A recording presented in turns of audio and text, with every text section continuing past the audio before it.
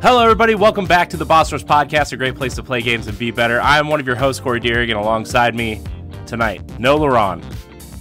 No Laurent. He's. That means I get to go next. Yeah. But don't worry. The one you love is here. The mad pharmacist herself, Stephanie Klimov, is here. Oh. Yeah. Laurent's off picking up his boy toy from a long-winded absence. So Yeah, he's reuniting. It's a very touching moment. I almost wanted to say congratulations, but I'm like, I don't think that's what people do. Speaking of Laurent, he just texted me and said, Corey, stop talking shop with the guests while we're live. Oh my gosh. You know what, Laurent? I can see you guys. You're not here, Laurent. You're not here. We do what we want. Yeah, we do. Anyways, I'm excited for our guest tonight. He is a fellow Guardian. He is a content creator, a photographer. Andre Wilson is here. Hello, good sir. Hello. It's a pleasure to be here. This is my first podcast, so excuse me if I don't know what to do with my hands. That's fine. Nobody knows what to do with their hands. No. Okay. Let's be fair. I'm glad I'm not alone in this boat because I'm Nope. always like, Nope. what? Yep. So, Andre, you listen to my Destiny show, Tower Casuals, but I wanted to have you on because we've just been talking back and forth, and I think that you are an interesting person. Tell people what you do on the internet. So on the interweb, so I'll start with Instagram. I have recently picked up photography. I'm very new, so I'm kind of just getting into the workshop. I'm basically like the new kid at school, and I'm kind of just trying to figure out where I fit in and where I can be like, hey, nice hat, cool shoes, and just kind of figuring out my terms here. I've kind of always had a little passion for photography. Some inspirations are when I was younger, Peter Parker, Spider-Man, obviously. And then a few content creators I follow. They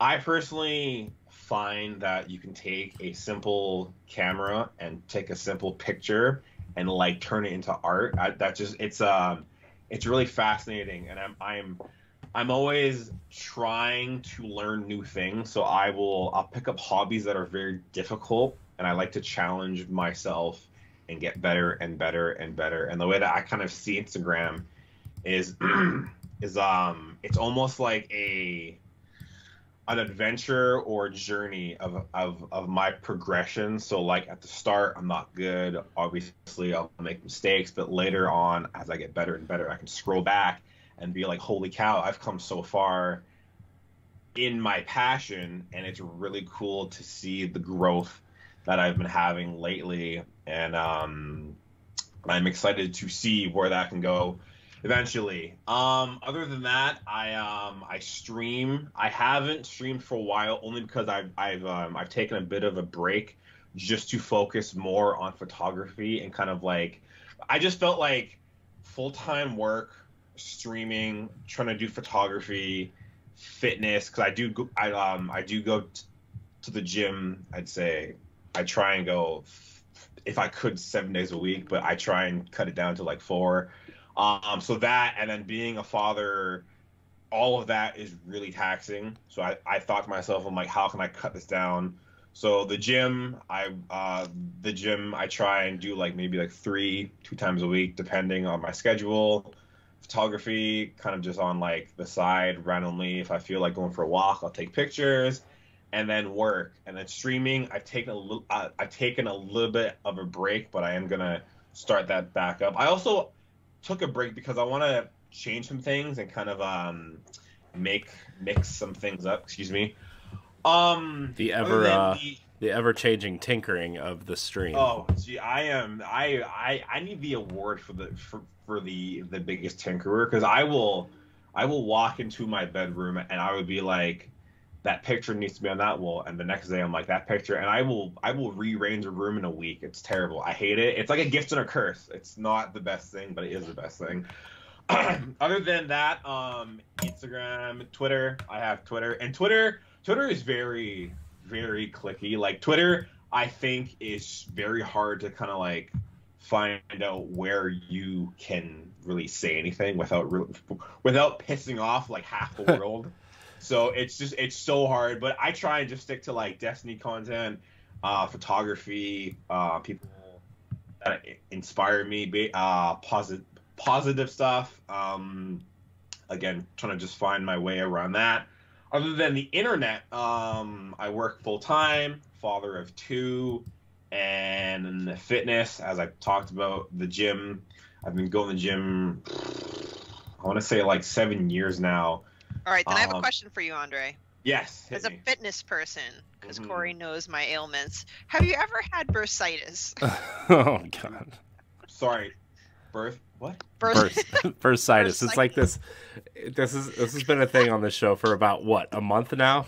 It's like this liquid sack on your elbow that you get when you work out. The visual for any audio listeners, Corey's just like pulling at the extra skin of his elbow. Yeah. I don't think I've ever. No, I can't say I've ever had that. Okay. No, I'm a runner, but to cross train, I've started pole fitness, which is my way of strength training because I get ADD and bored at the gym. And I don't know, no direct trauma, but all of a sudden one day I got bursitis and I had it described on the show. And they're like, "What's a bursitis?" I'm like, "All right, here's my medical hat. Bursa is this fluid-filled sac that surrounds your joints and gets inflamed." And I read that, it's really only old people that get it or people that suffer like a traumatic injury. And apparently that just means I'm old. Did you fall off the pole? Is that what you did? Not on my elbow. I've fallen on other things, but not my elbow. So I was like, all right, this guy's done fitness. Maybe he has his fair share of injuries. I have to applaud you first of all, Stephanie, because I started to do I think it was 2 years ago. I got into more cardio, and at first I'm like 5-minute run, I'm like easy, and then after 5 minutes I was like okay. So then I kind of like took a step back and I was like, maybe I should rethink this whole cardio thing.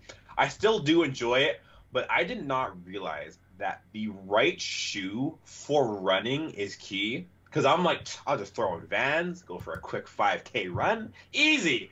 No, do not run with Vans on. I'm telling you this right now. Get the right shoe. Like, I went out, I think a week after, I went out and bought, like, Under Armour, like, memory foam shoes. They were expensive, yes, but I do not care. You get major, for anyone that can see, your shins will cry if you do not have, right? It is terrible. So eventually I got myself up to doing a 15K run, and I think about like an hour and a half. That was like the best I've ever done. I plan to do it hopefully again this summer when the weather is a lot nicer. Other than that, I've been going to the gym for I'd say about like 7 years, and I'm the same way, Stephanie. I have ADD, and it used to be a problem when I was a child, but now I kind of see it as like a superpower. And I mean, like, there you go. The gym for me, I think it changed my whole life because I mean, like, it taught me to stick to a good schedule. It taught me discipline. It just like all the energy I had having ADD, I didn't know where to do it. I walked to a gym, I lifted heavy shit for like an hour, I walked out and I felt great, and I'm like, I am not stopping this, and I haven't for seven years now. Yeah. It's almost kind of like an addiction, but one of the better addictions out there. It is. I don't care what anyone says, the gym is an addiction, and I will die on that hill. No? I'll die on the hill. Any kind of exercise, like for me, and it's because I started off as a runner. Sorry, Corey, we'll actually get off of exercise in a minute, but it's fine. I need to exercise is what I need to do. Since high school, like regularly, like 4 or 5 times a week since high school. So now, if I go probably more than 2 full days of cardio, I will get a sort of withdrawal feeling. Not the, oh, I'm going to get fat if I don't run. No, like I'll get the shakes. Like I'll get like all messed up and like it's like a drug addiction if I don't do my workouts regularly. No, I feel you. Like if I don't go to the gym for like one day. I'm like, great, I'm fat, and my fiance's like, shut up. I'm like, no, I'm fat. That's it. But like, it's almost like not going to the gym when when it is an addiction is almost like not buying a coffee in the morning for anyone that buys coffee. It's like not having your keys on you. It's just something about your day is so off and it feels weird. And then when you go back the next day, you walk in and you're just like, oh God, thank you. And yeah, it's a great thing. And I highly suggest if anyone is like suffering, especially suffering like mental health like that. Yes. The gym, I cannot stress enough, will help you. And like, even if it doesn't completely help you, the gym and the amount of friends I've made at the gym, I mean, like, the gym does more than like make you look better. It makes you feel better, it makes you look better, it makes you think better, it changes your life. I could sit here for 5 hours and talk about it, but I won't. But it's just go to the gym. That's it. Go to the gym. This message is brought to you by Under Armour. I mean, so I went to the doctor this week for like the first time in a long time, like 8-ish years, and I have to lose weight, but that was like the only takeaway from the doctor. And it's like, well, I got to get this knee fixed and we'll be good to go. Although, speaking of my knee, so I heard this thing where like if you sit with your wallet in your back pocket, it like creates unbalanced posture or something. And so like today I tried it at work today. And today was the first time my knee did not feel like it was going to just break off. Anytime I go out with like friends, family, my fiance, I take my wallet out of my back pocket and I put my phone, my wallet on the table. I do not sit on my wallet because I have felt like just sitting on the wallet. Because if you sit, then like it's just like thing jabbing. Yeah, I totally get what you mean. My suggestion: take it out on the table. Yeah, that's what I did, and I felt better today. It was really strange. Good. But now, of course, it kind of hurts, but that's because this chair is uneven and broken and all other things. But all right, before we get into the main show, we have some Patreon producers to shout out. Remember, if you subscribe to the Boss Rush Network on Patreon for just $1, you get the Boss Rush podcast on audio feeds 1 week early, Nintendo Power Block Expansion Pass 1 week early, Standard Definition 2 weeks early, and Boss Rush After Dark 2 weeks early for just $1. But if you subscribe at the $5 tier, you become a Patreon producer. What does that mean? Woo! You get your name shouted out on this here podcast, among others. So, our Patreon producers for this episode are Quentin Jackson, Rebecca Jewell, Adrielle Munger, and my wife, Sana Derrick. I want to thank everyone. Let's be honest. Everyone loves getting their name shouted out. Let's be honest. They do. Let's be. I don't care how old you are. There's nothing cooler than hearing your name being shouted out, and you're like, "That's me. That's all me right there." I know. I did that. I gave money, and my name was said. I did that. That's I want to thank all of our patrons, and I want to thank our free feed listeners. Remember, all of our content is free. We just provide a little bit of extra perks for you over on Patreon. So,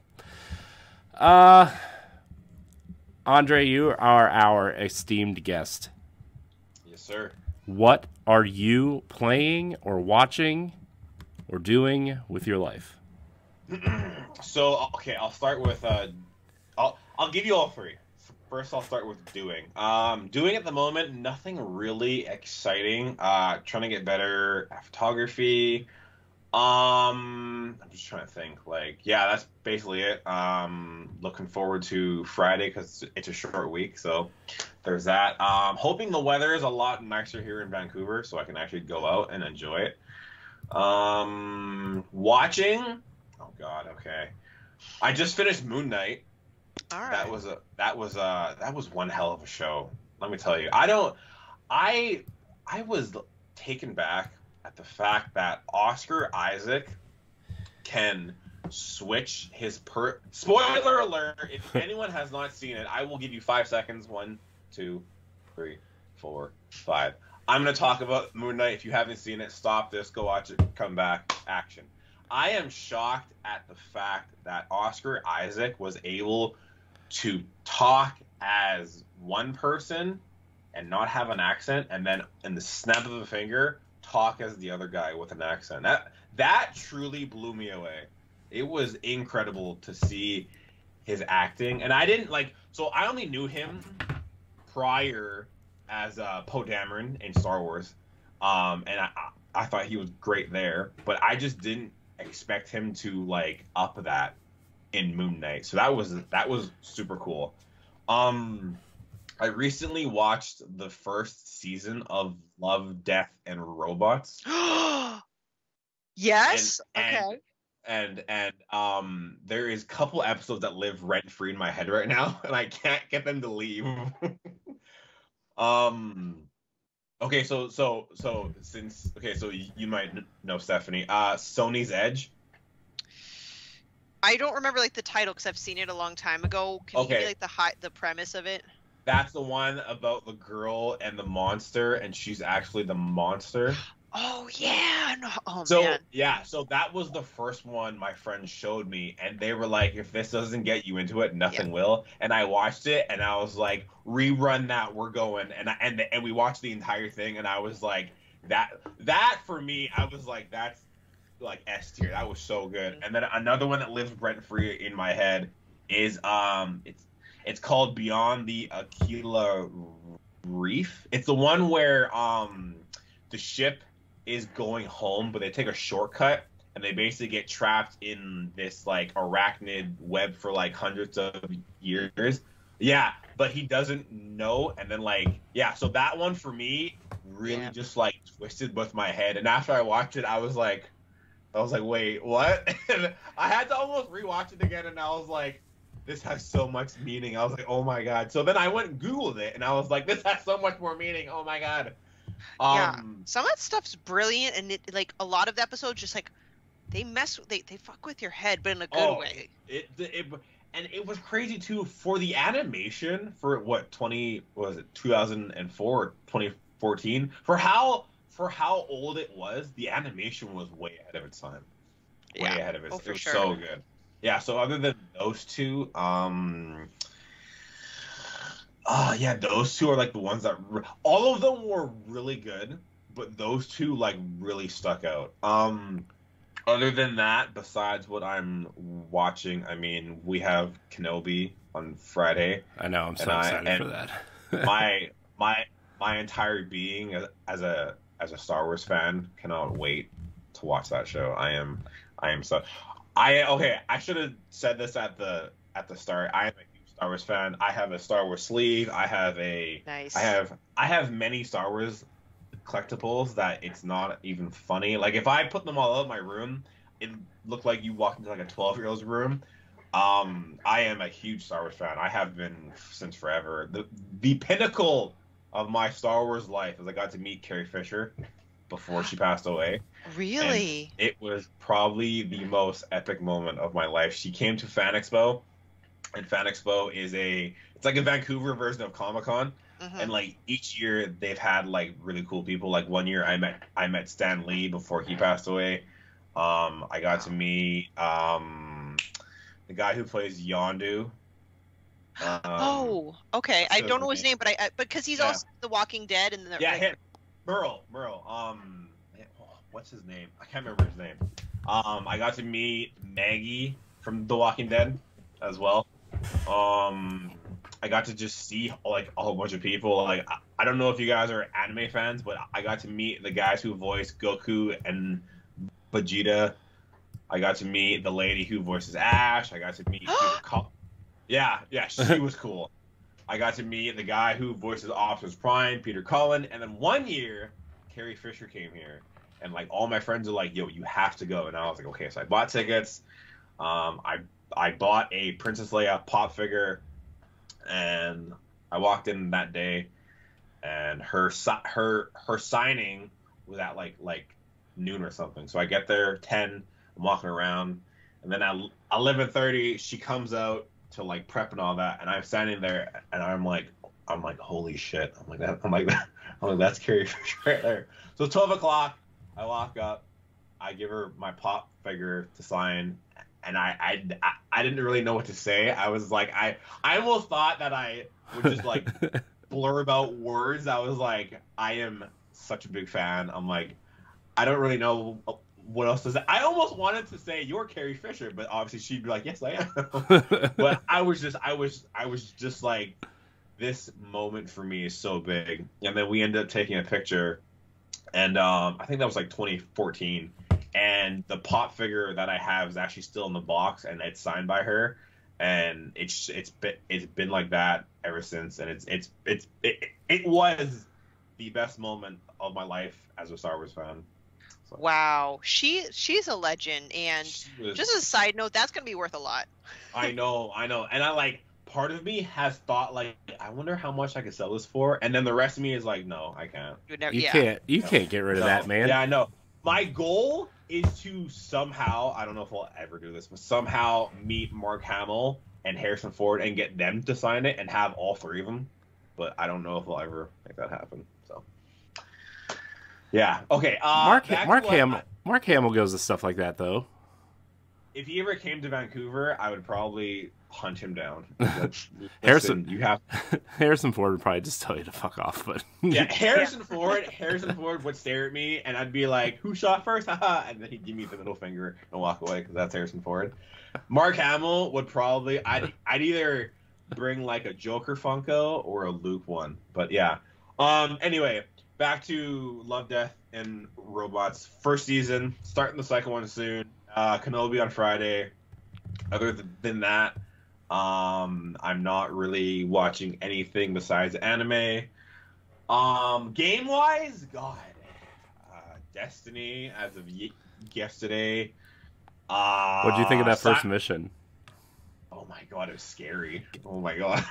Yeah, I was like, oh, this is like freaking me out. It was like, worse than the Presage mission, like that first time you enter Presage and you think something's chasing you that entire first time you play that mission. Yes, yeah. And then for me, what got me is when you walk into the room and like it's the giant callus robot and he's like, yeah. And then like his eyes go. I was like, oh my god. I know. And then you turn around and your grenade won't work. And you're shooting, and then Ariston's like running, and I'm like, oh god, yeah. Oh god. And then like you're like freaking out because you have to punch. Yeah, it does the Presage mechanic where you have to punch the mushroom and you have to run through the door. But like, yeah, and I'm like, I don't well, know. I switched to solar because I'm like, oh, I want to try out the new solar stuff. So this first mission, so this first mission, I'm gonna throw on solar and throw some hammers and do whatever, right? Yeah. But when I went to punch the mushroom to run through the door, I kept throwing hammers at it, and it wouldn't punch the mushroom. And the big like haunted Cabal guy with the giant swords like came up and straight up just murdered me. I was like, oh, right. Yeah, basically. But yeah, so far, I mean, solar is so much fun to just make things explode. Yeah. Oh god, I cannot tell you the amount of times I was like, the new armor this season looks cool too. It does, dude. The Reaper set. Oh god. Yeah. So. Yeah. Other than Destiny, I'm Stephanie's really enjoying... I'm enjoying hearing the passion. It's all right. It's all good. There's a lot of passion, but some hate because every game. Destiny. Yeah, it's Destiny. It's Destiny. But if I'm not playing Destiny, I'm playing Cyberpunk, which I'm really getting into. Other than that, I'm trying to think. Cyberpunk. I tried Apex, couldn't. I couldn't try so hard. Tried Fortnite for a bit. That was fun because they had Star Wars stuff. Mm-hmm. Yeah, I thought when they put like all the Star Wars skins, and then they dropped the Multiverse of Madness skins too. I know. I was just like, bye. I bought the Stormtrooper one, and Yeah. then I played nothing but the Stormtrooper, and then I even, because in the Star Wars event they had the E11 gun for the Stormtrooper, so I would only use that, and the best thing is the accuracy on that gun sucks. So like you'd be shooting and like it'd go like right over and around everyone, but I would still use it just because I'm a Stormtrooper, and I would die, and I'd be like, this is okay. I accept this because I'm a Stormtrooper, so it's okay. Yeah, I bought the Wanda skin, I bought the Rey and Finn skins, and I bought the Master Chief and the Gears skins. So I bought. I mean, I laughed when you and Josh were talking, and Josh missed the Halo skin, and then you told him about it, and he was like, "Damn it! I have to go buy that." I laughed at that part. I was like, oh, poor Josh, because he just bought Moon Knight, and then he's buying Master Chief, and now he's buying this. I know. Other than that, yeah, those are like I switched between Destiny and Cyberpunk, but other than that, I'm kind of waiting for some games here, like Harry Potter. I'm waiting. Oh yeah. Oh, Harry Potter's gonna be so cool. I'm so excited. What house are you? Just need to know. On Pottermore, I am Hufflepuff. I have a pin that always reminds me. On Pottermore, I'm Hufflepuff, but in my heart, I want to be Gryffindor, but I think everybody wants to be a Gryffindor. Yeah, I actually. Well, sorry, not me. My friend went to Disneyland, and she actually brought me back a replica of Snape's wand. Oh. Yeah, because so recently, I say probably. When did I finish them?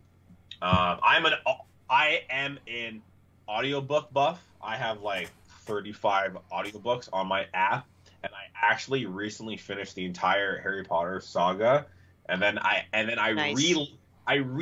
re-listened to the last book because I just loved the last book so much. But that entire saga, let me tell you, I was sleeping on it. It is so good. So good. It is very good. Let's see. I still haven't done the Pottermore. I think I stopped because I had to like sign up for another account. I'm like, I'm sick and tired of signing up for accounts. But I've done other quizzes, and it says I'm Ravenclaw, which I would have deemed myself a Ravenclaw. So I'm like, all right, I can dig it. That's fair. I'm also a Ravenclaw, but I would have said I'm a Hufflepuff because I'm just kind of exist. Nobody cares. Yeah, like my house is Hufflepuff, and then my Patronus, I think, is a garden snake. A garden snake? Yeah. Oh. Mine is some sort of stallion. Ooh, okay. Is that also in Pottermore, or can I take like a non-Pottermore quiz? Because I think I took one that said I was like some sort of terrier. I'm like, I want a cooler animal than that. No, that was my Pottermore. I think Patronus. Pottermore is like the official one. I also have a 14-inch brown softwood wand. I don't remember my wand. That's the only thing. I don't remember my wand. Yeah. All right, maybe I'll have to do that. But Corey and I were bouncing around an idea for like, of the future of what we want to do for Boss Rush, and one of them is, we don't usually do play-alongs or stuff like that yet because, we have to consider capacity or like a book club version of going through video games. But if we were to do one and we're planning ahead, we want to talk through our experience as we go through Hogwarts Legacy. Like that's on our wish list to do. Yeah. Really want to do that. We're going to do it. I don't care if we have to consolidate, or I will cancel 3 shows to do that. I don't care. Just kidding. I don't really want to cancel anything else, but it's fine. We'll figure it out. Cool. Nice. Stephanie? Oh, sorry. I have one more question for Andre. Questions. Okay. Yeah. Well, no, because you mentioned Cyberpunk, because when everything first happened, I thought the concept was cool. I'm like, this might be my next like big game to tackle. And then obviously I heard about all the bugs. I'm like, all right, I'll just wait on it. And then just overall, given how much time has passed, and I didn't have any current or next gen consoles at the time when everything was fixed and cleaned up. So, but now I have my PS5, my Xbox Series X or whatever. With the bugs cleaned up, like, is it really a good game worth trying? So for me, I was super skeptical. Like I saw it on sale in Steam for I think it was like I think it was like 80, and then it was on sale for like 40. So I Googled stuff, I YouTube stuff, I went on Reddit, Twitter. I was like, if I'm gonna buy this game, I need to know that it's okay. So Right.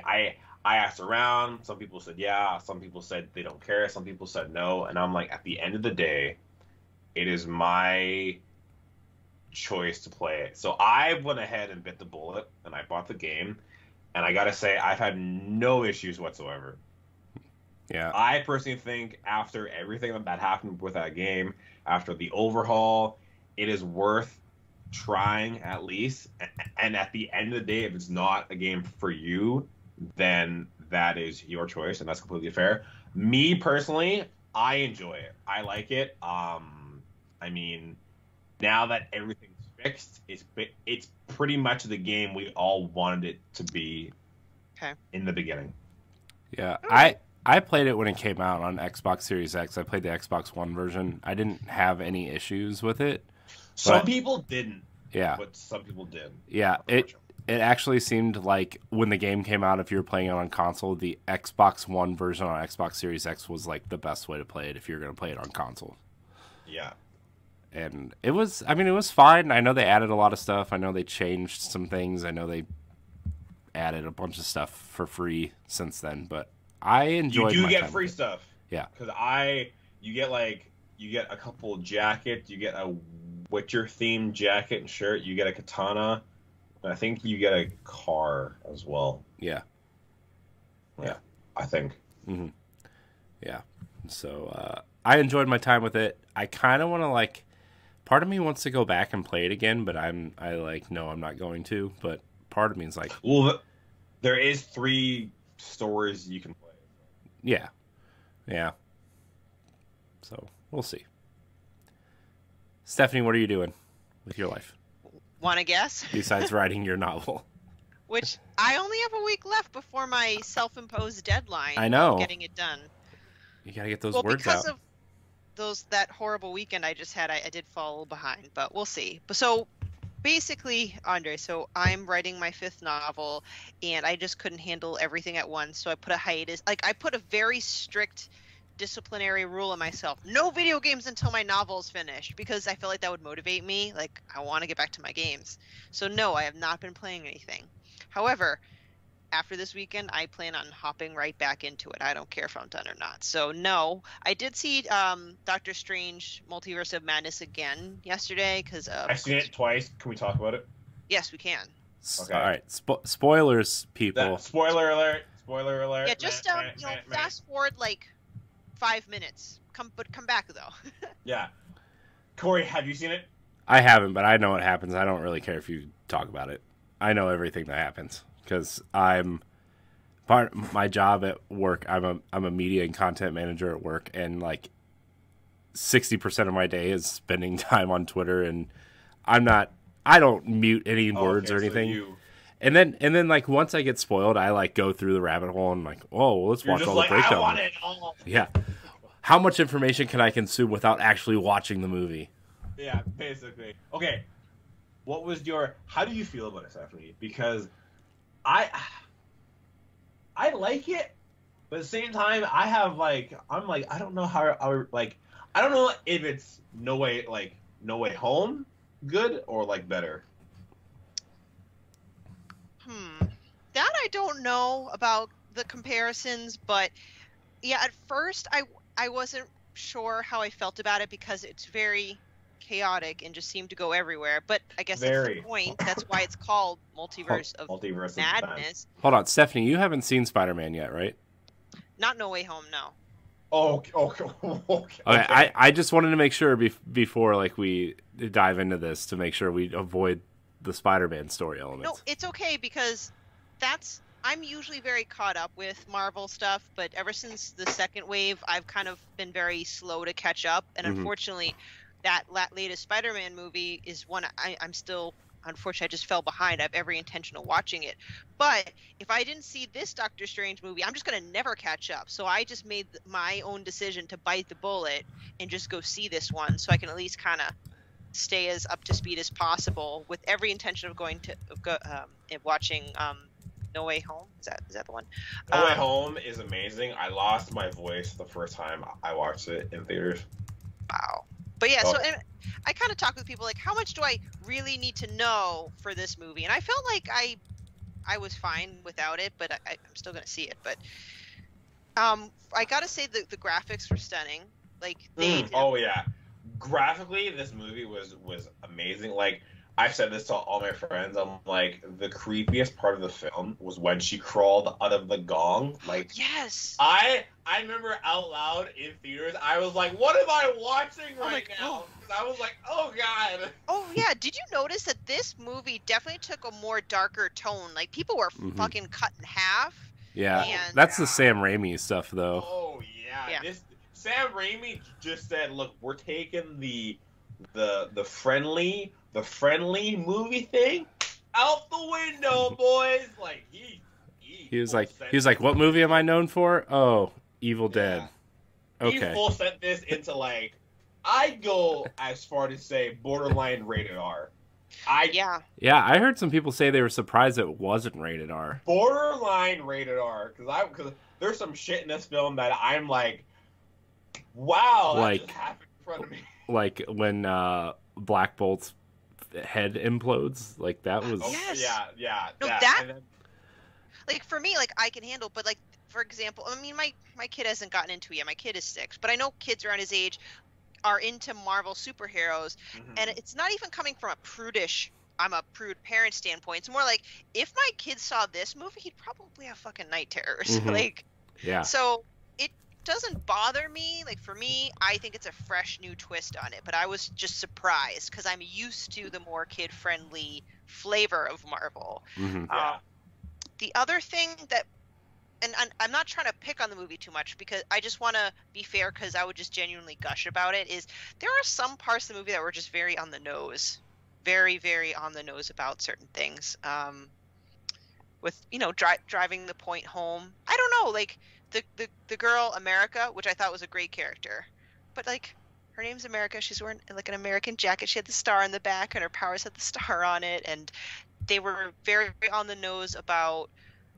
Have you seen the What If TV series? No, and that's one thing I kicked myself in the butt for. Like, I didn't see that prior to this. Okay, so if we're talking about shit we haven't seen, I haven't seen Loki yet. I haven't seen Hawkeye. You went into this not watching What If or Loki? I feel like that those are like the two you should watch before this movie. And everyone says that. Everyone's like, especially Loki. I know, but like you, like I basically know like what happens in it, but it's the, I know what's gonna happen in the long run, but I can still enjoy the ride. Type of situation. It's cool. Like go ahead, sorry. Oh, I was just gonna say it's cool because like, Reed Richards uses the same technology that they use in Loki, and that's like a big connection. Oh, see, I didn't know that. Oh, yeah, okay. If I had seen Loki, I would have. Like when he appears through like the blue portal or whatever. Like, yeah, that's how they travel through dimensions in the TSA and Loki. Oh, the star thing, the blue star. It's like this blue, like when he appears in the Illuminati room. Oh, okay. It's like his entrance. He kind of like whoop. By the way, I'm all for John Krasinski playing Reed Richards. I screamed when he was like, "Hello, Doctor Strange." I was like, "Yeah, Doctor Strange!" Yeah. But then he got unraveled like a Twizzlers. Okay, yeah. So right there, that whole fight. That's probably my biggest gripe about the film. Is the fact that all of them just got their asses kicked so fast, and we didn't get to see their powers. That's one thing I hate about the film. Yeah. I would love to see like Reed like do Fantastic Four shit. I would love to see Black Bolt at least like try before he gets off. I would love to see more of like Carter kind of just do stuff before she just gets like a half off sale, and then like Captain Marvel, like we've seen her. So I just didn't like how 3 of them just got like yeeted off. Killed, and then Professor X gets his neck snapped. Dude, that scared me. Screamed out loud. I was like, ah! Yeah, like when Well, it was creepy too, like how the gas and like I was like, oh god, oh god, oh god, and then when she's like Kia, I'm like, oh, I didn't expect him to get that like that. I was, oh my god. I thought he was gonna get shredded like in Last Stand when Phoenix like shreds him. Yeah, yeah. But apparently this Captain Carter is not the same Captain Carter that's in What If. It's a different version. So unbelievable. Different version? I mean, like, it kind of seems similar-ish. Well, it's like a different universe.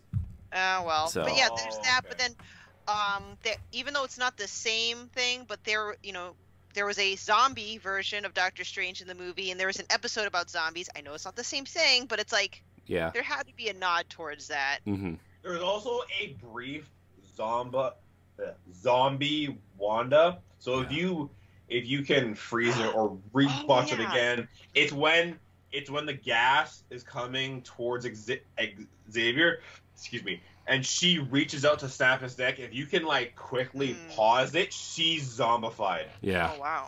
Yeah. So like that's there's two zombies in this film. So I just feel like this movie set up a lot of things. Mm-hmm. Yeah. This definitely seems like a setup movie where like people might not like it now, but the things it set up is going to be important later, and this movie will be better later.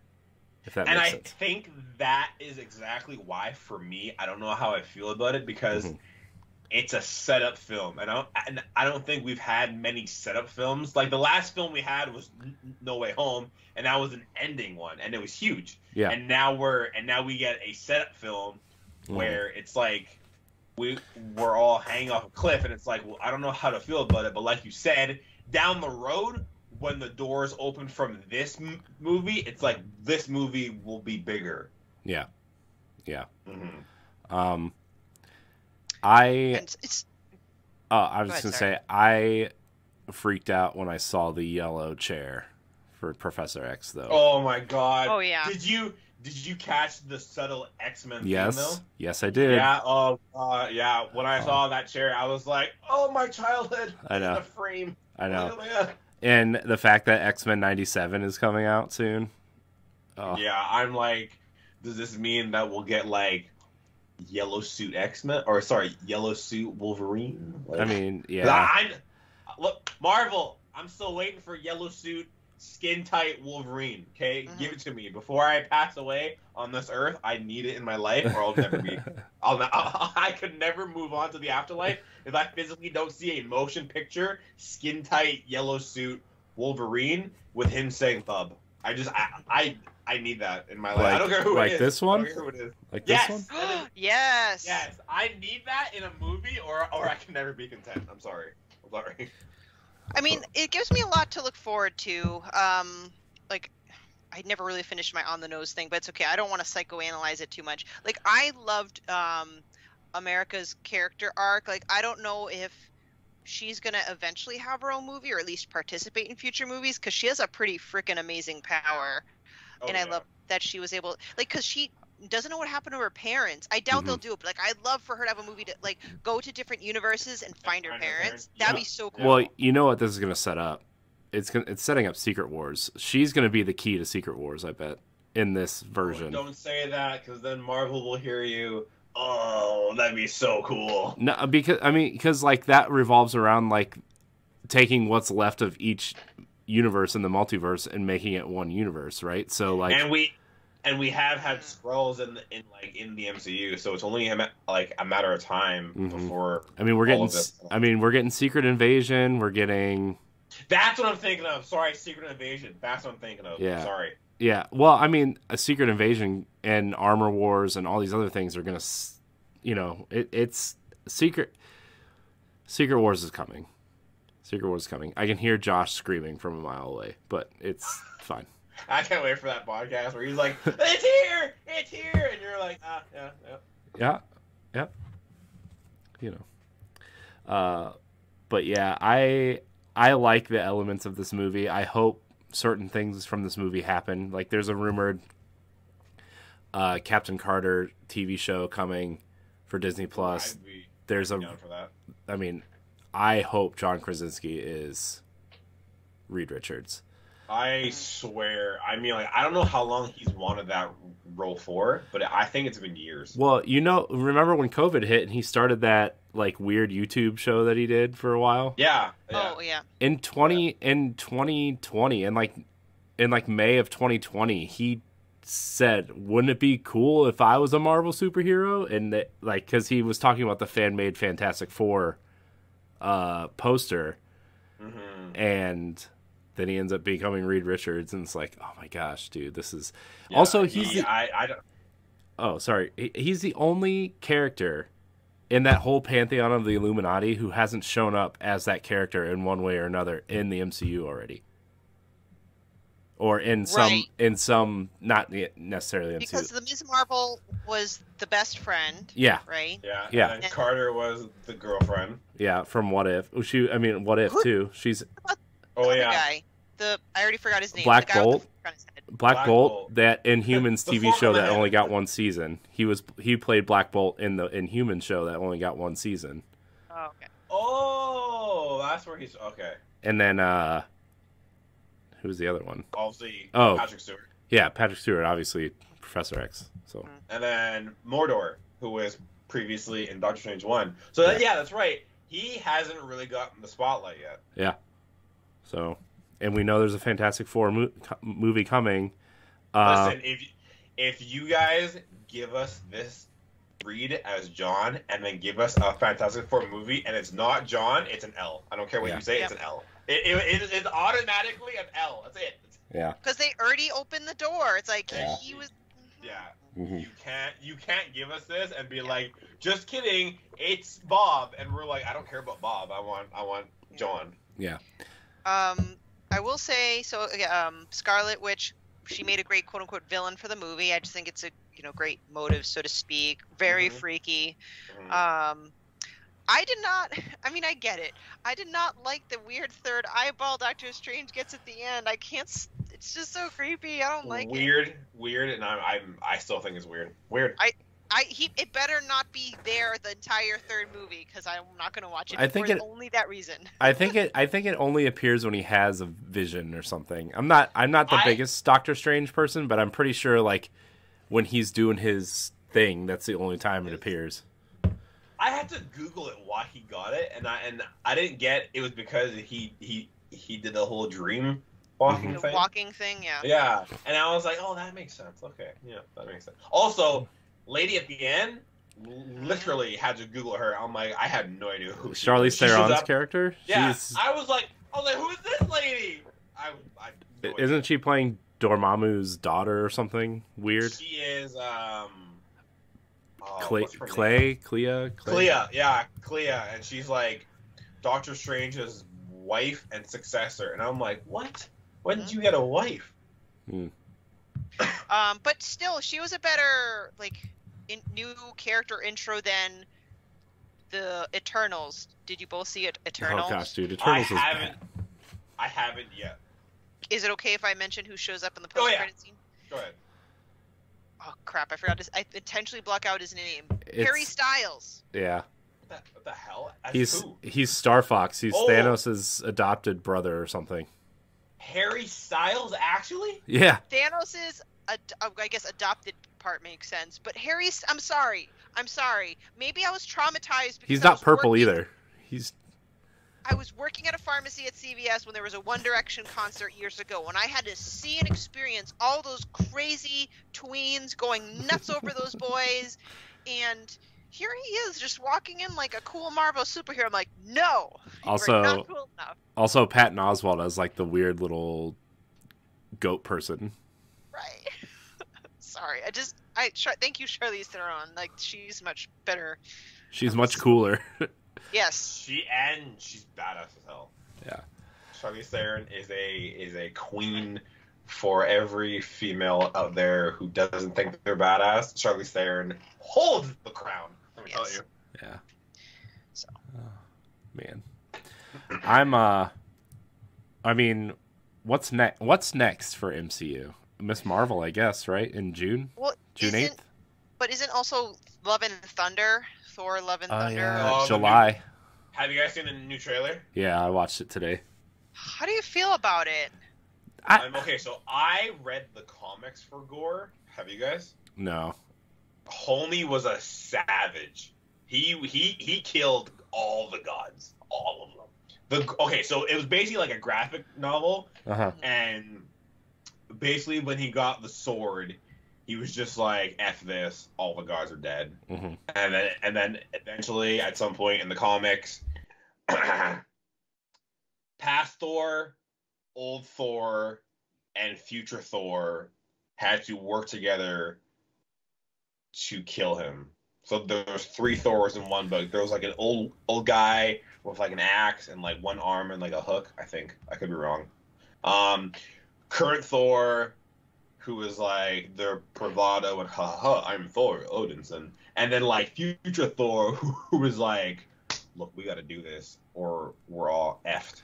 Yeah. And they basically all put their heads together and Thored it out with Gore, and Gore was just basically like the almighty god of like gods because he killed every other god. Mm-hmm. And it was a crazy, mature comic, and I don't know if they're gonna go that route. I mean, Christian Bale looks like Voldemort, so yeah, kind of weird. That was the first thought. I was like, did I click on the wrong trailer? Like what? Yeah. All jokes aside, though, he looks cool. Yeah, I'm excited. I mean, Jane Foster as Thor, I'm excited to see her kind of whoop some ass. And I mean, Thor, Chris Hemsworth as Thor is always funny. Yeah. So I'm excited. So I have a question because I have not read the Thor comic books. Where does female Thor come from? So the only Thor comics I have read are the Gore ones. I have heard that female Thor, Jane, basically, and I could be wrong, so if anyone wants to comment when this goes live and correct me, please do. I heard that in the comics, Jane gets diagnosed with cancer. Mm-hmm. The only way she survives is if she becomes female Thor. Yeah. And then she just basically stays like that. Yeah. So again, if I'm wrong, correct me because I'm just no. She gets breast cancer, and breast cancer. Her life is prolonged by becoming Thor. Yeah. Okay. There. All right. So I have a question, and this is coming from as a female. Okay. Mm-hmm. I sometimes I just don't really get why there needs to be an exact female version of a male superhero. Not that I don't want there to be female superheroes, but I'm like, if you're gonna have a female superhero, can she just be her own superhero? Doesn't have to be like female Thor, She-Hulk. Can it just be like, just? But so I don't want to sound like I'm anti-woman hero because I'm a female and I love badasses. But you know what I'm saying? Like, why does Jane who gets breast cancer have to be She-Thor? It feels like a lazy idea. Like just make like like Captain Marvel is a good example of like that's a cool female superhero, right? Thank you. Yeah, like she's not like Lady Captain Marvel. Or sorry. I'm thinking of Captain America. Carter. Like she's not Lady. Yeah, thank you. She's not like Lady Captain America. She's just Captain Carter or Captain America. Yeah. Right. All right. Sorry. I don't know. It kind of gets it's a little irritating for me, but it's fine. Yeah. No, I get it. It's I like when they have unique ideas and not just like, oh well, here like one of the new shows coming out is Ironheart, and it's just a female Iron Man. Right. Don't get me started on that show. On Riri Williams. Like I'm still hurt that Tony Stark died. She's a cool character, but like, you're just bringing Iron Man back. You just want to make more cool toys to sell to people. So I don't know. I'm the one I'm most interested to see what they do with those Black Panther. Yeah. Oh yeah, that I don't know how they're gonna do it, but it's gonna be really interesting. I mean, the two rumors right now are Shuri or M'Baku are gonna become the next Shuri would be cool to see. Excuse me. There is a run of comics where she does become Black Panther, because I think T'Challa goes she missing. should, and then M'Baku should be like her like right hand man. Mm-hmm. Yeah. But- Yeah, there's also a deep fake going around of Idris Elba as Black Panther, and they just deep faked his face over Chadwick Boseman. Interesting. Yeah. It doesn't look much different, to be honest, but also you can't recast Chadwick Boseman at this point. No. I mean, I already know they said they weren't going to, but even if they were thinking about it. So well, that was a fun discussion. Yeah, loved it. Yeah. I finally feel like I'm getting. I think Doctor Strange, Multiverse of Madness, finally reinvigorated me with the Marvel Universe again, because I am one of those people that did get Marvel fatigue. Mm-hmm. Yeah. After Endgame, I was like, man, that was a lot. I need a break. I think after No Way Home, I was like, okay, I'm cool for a bit, and I think that's why I didn't like jump on like the Loki and like the Black Widow and the Hawkmoon, like all those shows. I was like, look, like I've had my Hawkmoon. Look, I've gone through a giant war. I'm okay for a bit. Yeah, okay. I mean, I didn't even start watching the TV series. The only reason why we started watching WandaVision is because my wife wanted to watch it, and she grew up on like the old kind of 50s and 60s sitcoms, and she thought it looked really interesting. I enjoyed that show though. It was good. Like, it's my favorite. It's my favorite of the Marvel shows still to this day. Yeah, like I kind of went into it like, okay, I'll give this a shot. Again, I heard so much about it, and I was like, all right, cool.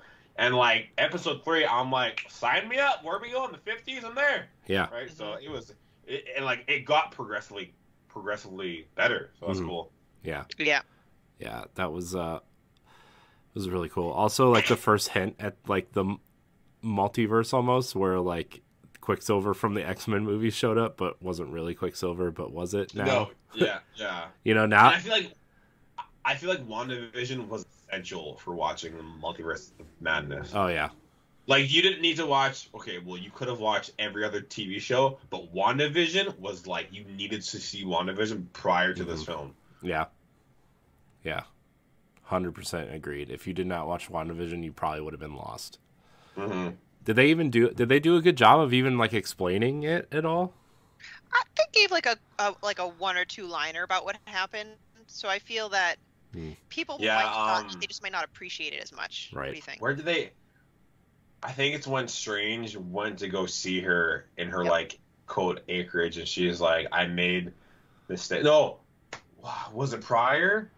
There was someone told Strange that she took over. No, the town. Yeah. Yeah, I think it was. Oh, okay. So it was the acreage where she's like, "I made mistakes. I messed up." Blah blah blah. We fast forward when she's attacking, and Wong yells out, "She took over an entire city with her mind." So so strengthen your mind. That's what it was. What else is coming this year for Marvel? We got after Thor. After Thor, we got She-Hulk. We have Wakanda Forever in November, theoretically. Is that it? There's got to be one more thing, right? That's. I mean, that's in a lot. my immediate memory, yeah. I know that's a lot, but that's not a lot for Marvel. Is Into the Spider-Verse 2 this year? Or is it next year? I'm not sure. Let's see. Okay, so Miss Marvel's June 8th, Thor's July 8th, She-Hulk is August. Untitled Halloween special for Disney Plus. Interesting. Zombies? Question mark. Black Panther is November. Guardians of the Galaxy holiday special for Disney Plus in December.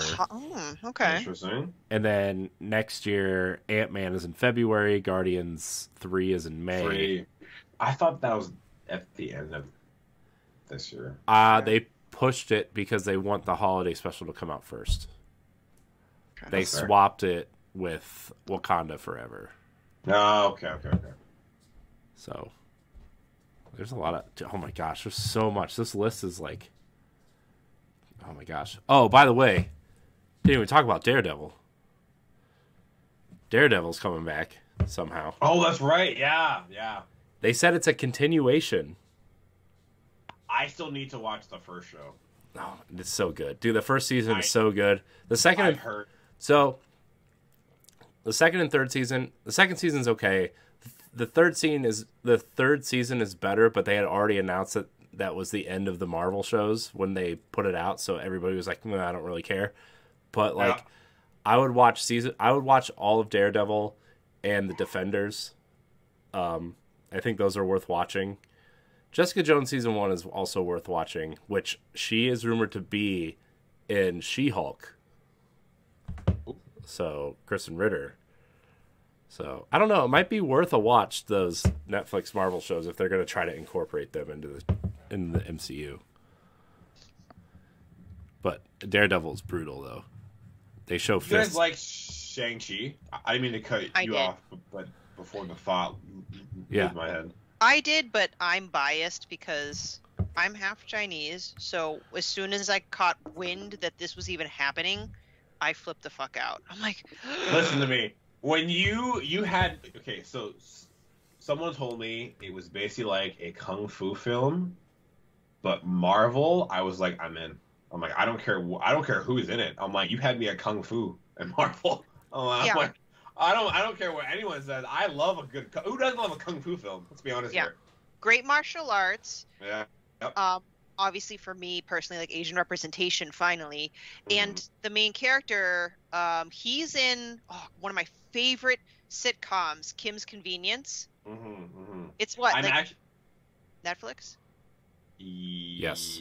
He's from there, so I've been a fan of him. So as soon as I noticed he was casted for Shang-Chi, I'm like, I need to see this. I didn't know who he was. I knew he was from that TV show. I actually downloaded his audiobook, and I've been listening to his book he just released about his life and growing up. And it was a tough life. It was a really tough life. So it's been really interesting to read his parents' stories, his grandparents' stories, and his story about coming to like Canada and America and all that. And it really made me like appreciate the movie a bit more. Like, this dude has struggled so much, and now he's like a superhero, and it's really cool. So, but like Shang-Chi was again, kung fu meets Marvel. I mean, that movie was a lot better than I thought it was going to be.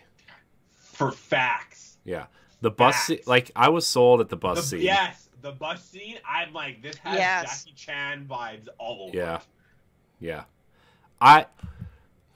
I bet Jackie Chan shows up in whatever they do next with Shang-Chi as like I said the same thing. I'm like, I bet you anything. Because like they always try to get Jackie Chan is gonna be like a cameo or like a main character in number 2 where he teaches Shang-Chi some shit. I'm like, I would flip out. If I see Jackie Chan in a Marvel film as a MCU character, I would scream. Yeah. Yep. I just like I think it would be really cool. I think like I don't know. I just feel like that would be something Marvel would try to do, right? Is try to get like a big name, especially because like Jackie Chan, or like Ip Man, or like Jet Li, someone. Yeah. Well, isn't Jet Li like really sick? Wasn't that? Yeah, I think he's like really sick. Oh my god. Because that's like side tangent. The Expendables 4 was announced recently, and they're still making those films.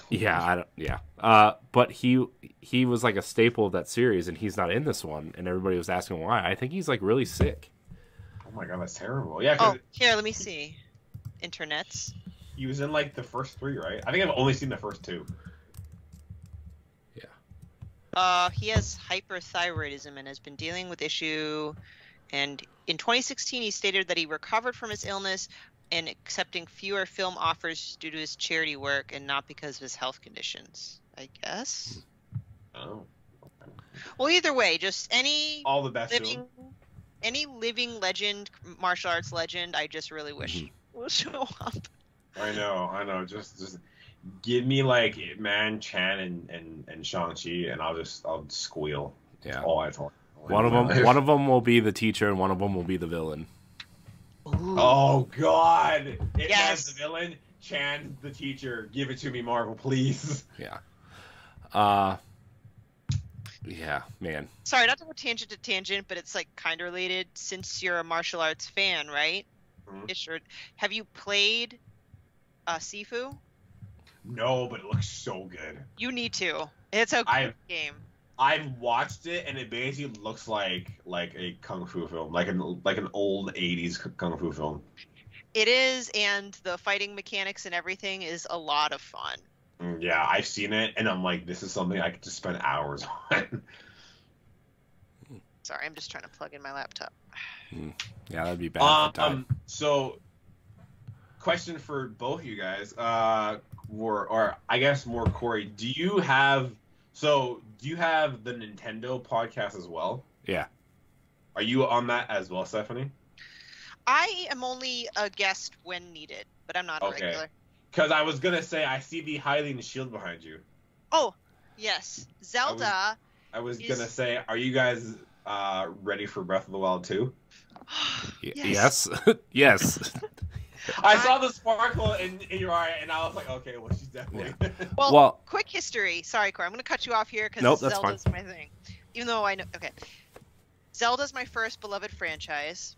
That shield actually belongs to my son because he has been Link for the last 3 Halloweens. Oh, your son's cool. Yeah, and I was Fi or Fee, so because I've been like Zelda, and I'm like I don't want to be Zelda again, so I'm like I'm gonna be Fi or Fee. So I was Fee and he was Link. Anyway, so has he been a different Link or the same Link? He's been the same Link, but it's just because he doesn't know the difference, and I can't fair. afford all that. But we'll get there. You should dye his hair pink next year. Yes, bunny costume. I don't know. But the point is, that's how I got connected with Nintendo Pow Block and Boss Rush, because during the quarantine, like the real hardcore quarantine, I'm like, I need something to do while I'm stuck locked down, and I never listened to podcasts before, so I'm like, oh, what do I like? I like Zelda. So I typed in Zelda, and I found another Zelda podcast, but I also found Nintendo Pow Block, and then I became a fan. Then I became a writer for the show, and then I became a guest on the show. So that's the only kind of tangent I wanted to tie into it. I'm a huge Zelda fan, and that's what connected me to the Boss Rush family. Go, Corey. Sorry. What I was going to say is not anywhere near as important as that. But Ed and I are prepping. Episode 300 is going to be a 2-parter. And the first part is going to be like Ed and I kind of reminiscing about the last 7 years or so about the show, and we're doing our top 30 Nintendo games. Oh, that's hard. I know. Whoa. Well, our original idea, and I just don't know if we have enough time. We have, 4.5 weeks until we record the first part. But my idea was to get everybody within Boss Rush and fans and stuff to write in their favorite Nintendo games, and then just compile a list of 300 games that we all love that have appeared on Nintendo platforms. That's cool. I was gonna say, how could you say that's not important, Corey? 300, that's a huge milestone. Yeah, I mean, yeah, but you have a cooler story. Also, Ed and I have been talking about episode 300 for 5 weeks now, and it's just I feel like all I've been talking about lately is that. Since you brought up Breath of the Wild 2, Andre, do you have your own personal prediction about, I know it's been delayed till 2023, fine, whatever, I accept it. We accept it. Do you think they'll actually provide either the title or just a full trailer at this, whatever will replace E3, if they do a direct in the summertime, or... Summer Game Fest. Listen, E3, if you're watching and you don't give me a title, I will scream. I need to know the title of this. Breath of the Wild 2. I at least need a firm date and a title so I can sleep. All I need. Yeah. All I want. Title and a date. I want a title and a cool trailer. Is what I want. Give me a title. Give me a date. Give me the cover art. Mm-hmm. All I ask. Yeah. Or like 5 minutes of gameplay of like the beginning of the game. It's oh, I need something.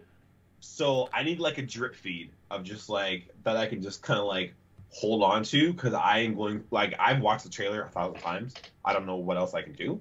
I have watched many Breath of the Wild things just to get my fix for Zelda. There's only so much I can do. I need more. Okay, Nintendo. What my fear is that because they only recently announced their latest pushback, like it's going to be next year. I think it's going to be a spring release, like March-ish 2023. And because of that, they'll probably only really give us a lot of information up to 6 months of that happening. So I'm thinking we're not going to get it in the summer, but they'll give us something in the fall, like a fall direct. But I hope I'm wrong, but that's my prediction. Or I'll just wake up on a random Saturday and there will be a trailer. True. Or I'll wake up on a What random... if... Go on. I was gonna say, what if the next time we see something about Zelda is like the Game Awards in December? Can you imagine? Oh my gosh! Could you imagine just? Even then, I'd be like, look, that's all I need something. I need a fix. I need something, because I've Zelda, for me, like I have the Triforce on my finger. Like, I'm huge Zelda fan. I streamed and beat the Legend of Ocarina. And then I was gonna play Twilight Princess on my old PC, but they shit the bed. I've played Ocarina, Wind Waker, Majora's Mask, Twilight Princess. I just recently played the new, what's the new one that came out? Skyward Sword. Thank you. I played that one for the first time, and that was great. Personally, and I might piss some people off, Twilight Princess is my favorite, only because it's very mature. Mature. Sorry, nobody ever says that, and I got really excited because it's also my favorite. It's a very, like, the theme is dark, the sounds are great, the combat's sick as shit. Here's the thing, Twilight Princess has the best dungeons of any Zelda game. Yeah. Twilight Princess needs a sequel, and I don't know if I'll ever get that, but I'll die on that hill. And yeah, you have a lot of hills to die on today. I do. I have a lot of death that's upcoming on hills. That's my life now. But no, the dungeons are great, graphics are great, story's awesome, the mechanics are dope. Being a wolf is cool. The fight with Ganon at the end is insane. I will say though, the Skyward Sword fight was crazy. It was nuts. Yeah, I have you played it? Me? Stephanie? Yeah. Which one? Skyward Sword HD? Yeah, the one that just came out. Yeah. Sorry. I beat Skyward Sword, the original release. I did not beat it in HD, but I'm fine. I assume it's the same ending. Yeah, it's the same. Oh, okay. Well, yeah, like at the end where you like run up his leg, spin, thunder sword, and then jab into head. I was like, oh, when that happened, and I was like, this is so sick. Very satisfying. Oh, so satisfying. Very Wind Waker-esque. Very. That was the first time that happened, and I was like, let's go. But yeah, just something about Twilight Princess for me is so cool. But I mean, Breath of the Wild is just, I don't even know where to start. Like, I'm still seeing videos of Breath of the Wild and people finding shit, and I'm like, this game is so old and still $80 for a reason. Like, it's so good. Oh, you have those Canadian dollars. I was like, $80. Yeah, our shit's way more expensive than not cool. But the only thing I have never done in Breath of the Wild is I didn't do the Master Sword stuff. So like the three, like the test of courage, strength, and wisdom. Other than that, like I found all the shrines. If you're listening or watching and you have found all 900 Korok seeds, I bow to you because I do not have that much time. No, I did. What? Did you? Yeah. Wow. Oh my God, you are a human. You are a full-fledged human. That takes patience. That takes skill. You are a father, so that is impressive as shit. Yeah. I didn't have any kids when I did it, though. I'm gonna throw that out there. So that's fair. But still, 900 of those things. I mean, like, it was awful. Golf clap, sir. Golf clap. I think That I've- is impressive. I think I found about 400 of them on my own, and then after I beat the game, I was like, you know what? Let's go find all these suckers. And I found a map, and it was like an interactive map, and you could like check off the ones that you found. Well, Oh, that Nice. probably made it a lot helpful. Yeah. well, it was, but I had to figure out which ones I had first, Oh. which was not great. So, but yeah, I got my little golden poo trophy. Very excited. Nice. What do you get for it? You just get like a simple like trophy? It's a golden it's a trophy, but it's a golden piece of poop. It's like a piece of it's just like yeah, it's like a big joke. They make a big joke out of it too. Hold on. How'd you feel after you did that? I mean, I knew about it before I went hunting for them, but I want to find the. See, I'm conflicted because as a Zelda fan, that's probably the franchise that I would most love to 100%. But 100%ing Breath of the Wild, I'm like, I'm a full-time working single mom. I cannot do it if I wanted to. No, that is. I mean, for anyone that has, I don't know how you managed to 100% that game, but you are more of a Zelda fan than I am, because that takes patience, skill, time, and tactical precision on where to find everything. Like, Yeah. I have a friend who's trying to get all the pictures in the camera, and I'm like, dude, good luck, because you every animal, weapon, berry, like everything. I'm like, oh my god. I did Nope. that too. Oh my Dude. god. What? What? You don't get 100% in the game where it tells you your percentage completed. You don't get 100% unless you take all the pictures. That's insane. And then I found out after I took all the pictures, there's a point where you can go somewhere and just purchase the pictures with rupees. And I was like, oh, well, that sucks. But yeah, the golden poo. It's called Hestu's gift, a gift of friendship given to you by Hestu. It smells pretty bad, and it's just a golden poo trophy. Yeah.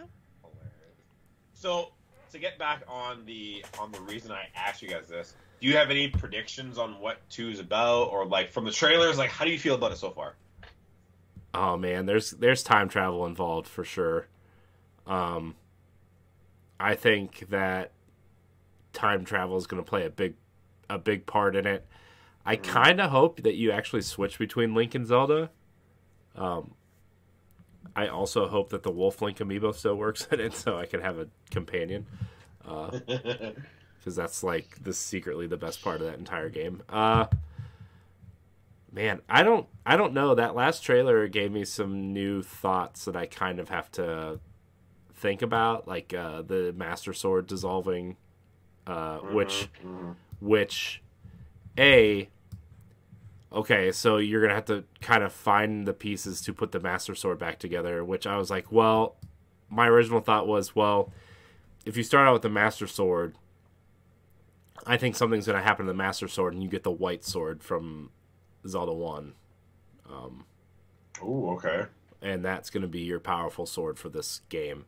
I also have a theory that there's going to be crafting to craft stronger weapons, and each dungeon is going to have an unbreakable version of a weapon, because they're going to bring... I hope this game brings back dungeons. Yeah, that's... Yeah. I think that was the biggest criticism of this game, is like, it's so great, it's so open, you can kind of do whatever you want, but there weren't any traditional dungeons, and the Divine Beasts, they were cool, but they didn't satisfy the dungeon part of Zelda, No. right? And it wouldn't make sense for them to do that again, like the same thing again. Mm-hmm. Yeah. So I think traditional dungeons are coming back. Well, maybe not the way we think of traditional dungeons, but I think they are going to bring dungeons back.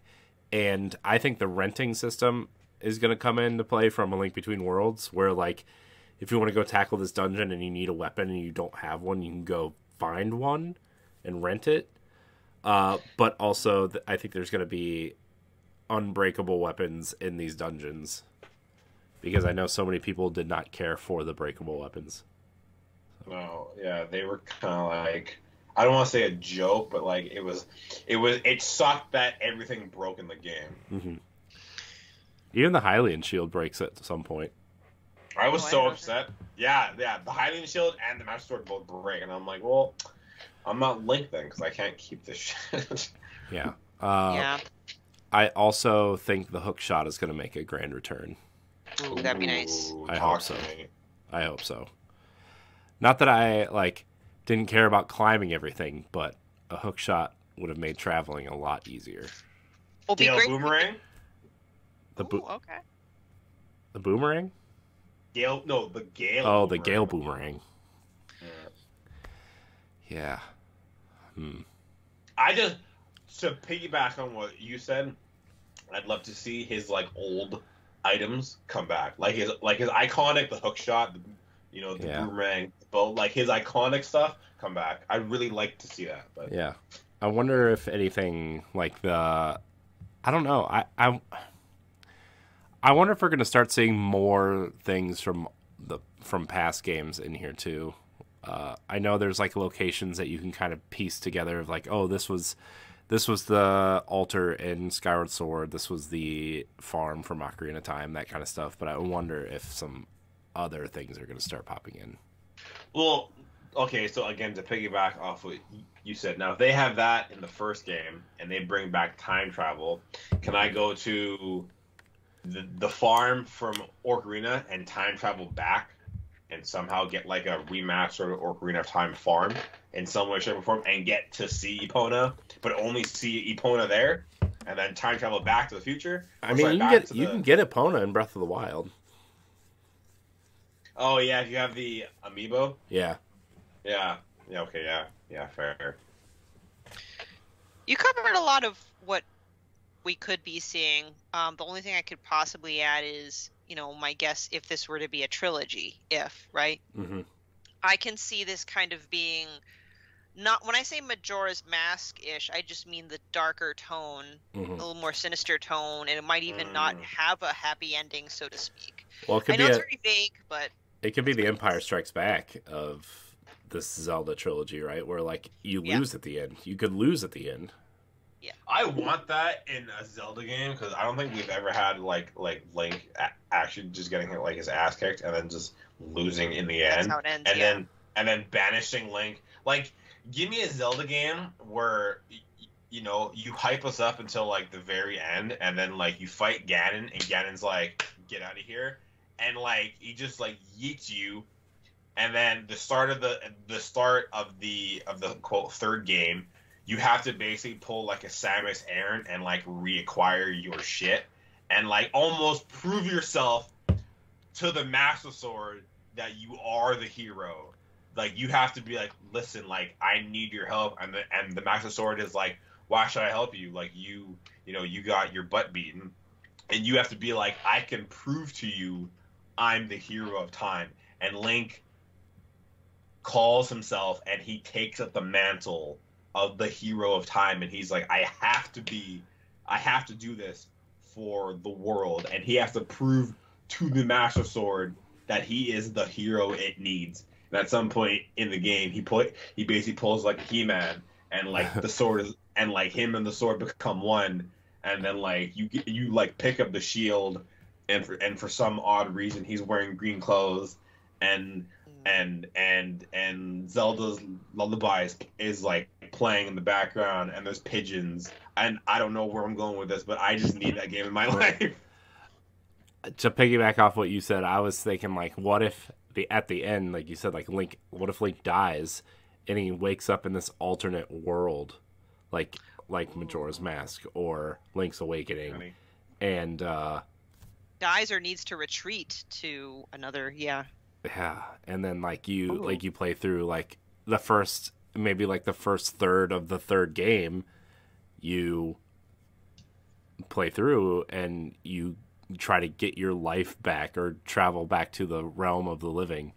Yeah, say for example in the third game, the first 5 minutes is a Ganondorf fight, and you lose and you get banished into some halfway across the world, and the game is about you venturing into different worlds, dimensions, planes, whatever, to get back to Ganondorf. And by the time you're at Ganondorf, you're Link, but you're not really Link anymore because you've acquired so much new powers and like knowledge that like you're like, I'm not who you think I am.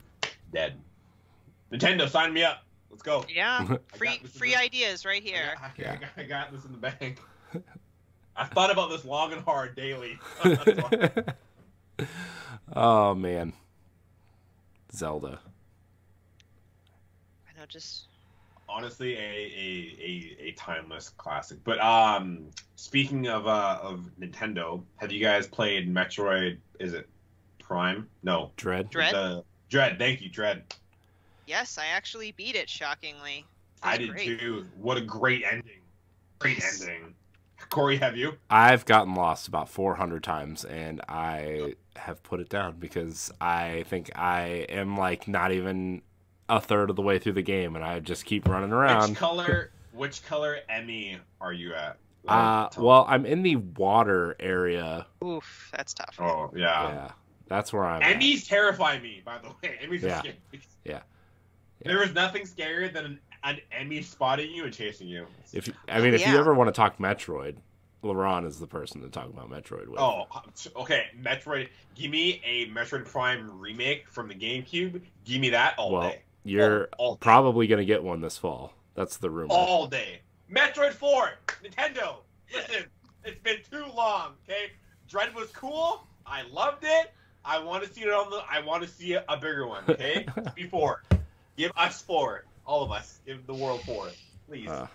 The fun fact about me is, believe it or not, Metroid Dread is my first Metroid game. I just happened to not get into that franchise. And at first, the difficulty for at least with regard to like the Emmy was frustrating. But I just love that type of game, you know, Metroidvanias. But and also just it was such a visually stunning game. It was so good. And the animations, like right when you're about to start a boss fight, it just blew my mind. I'm like, I like how it all kind of it was like one continuous shot into a boss fight, and then like even like the boss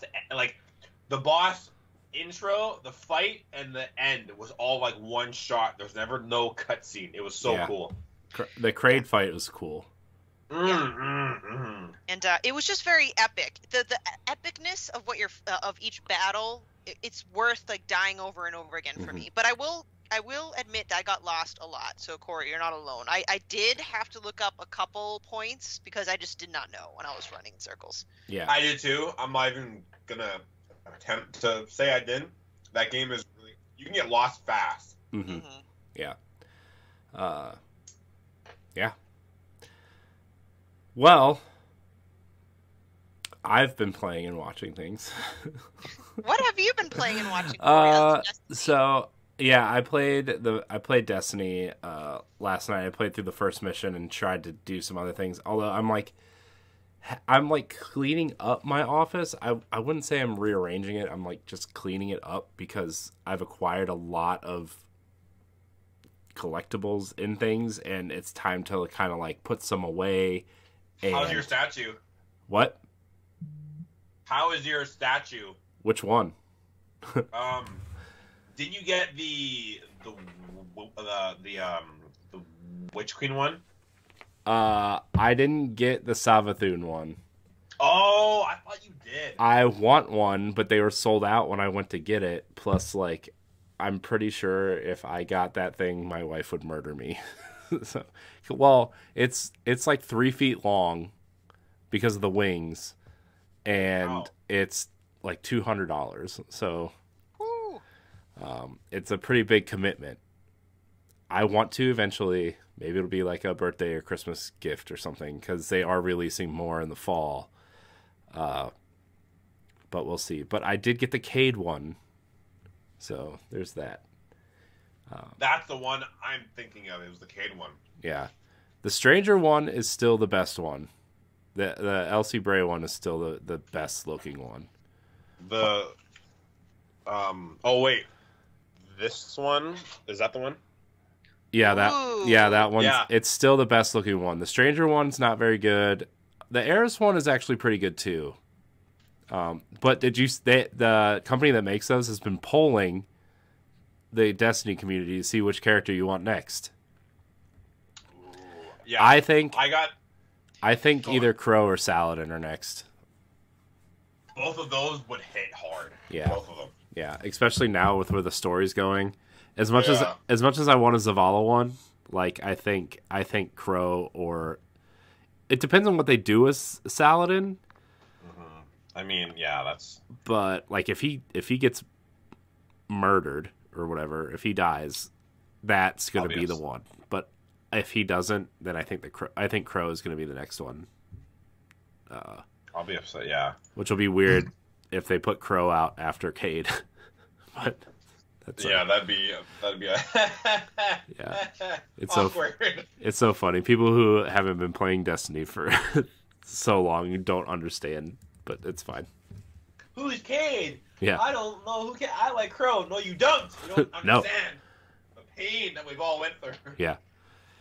The quick version of the story, Stephanie, is the character Crow used to be this character named Aldrin Sov, and he straight up murdered everybody's favorite character in Destiny. And that was like a whole expansion revolved around this murder. In cold blood, like shot him like cold blood. It was brutal. Yeah. And the whole expansion was like a revenge story. Okay. And then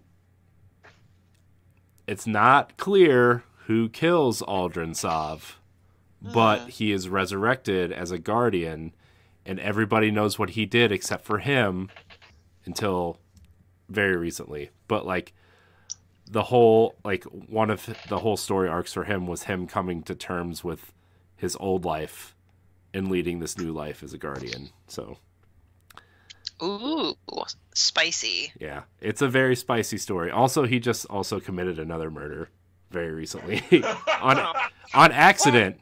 On accident. Habits are hard to die. On accident, but he did murder us. So, Okay. yeah. He only wanted to get ramen, for God's sake. I know. He only wanted a friend to get ramen with, and he only wanted murdered a this friend. guy. Good times. Destiny is just weird. It's fine. Oh, and then on top of that, the guy he murdered, so obviously dies, but then for his mistake, the good guys had to lose one of their hardest hitters. Yeah. Oh.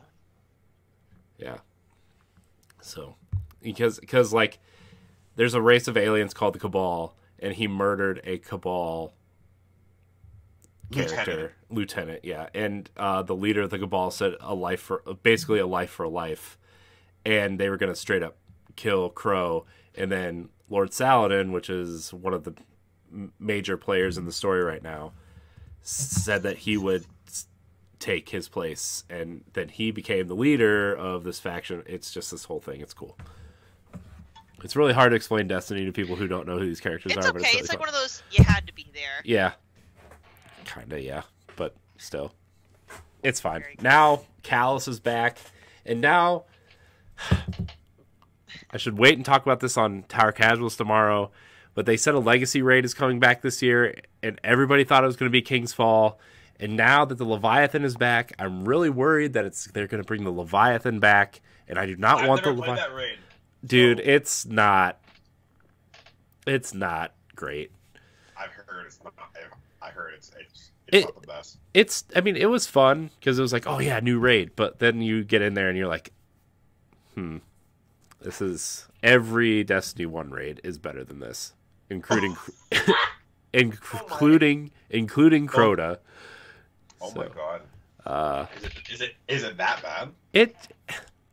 After you do it like twice, you go in with your raid team, you're like, why are we doing this again? Like, there's no point, because they had that really weird token system when that raid came out where, like, you didn't really get gear outright. You had to you had to earn tokens by playing the raid and then go buy the armor and stuff.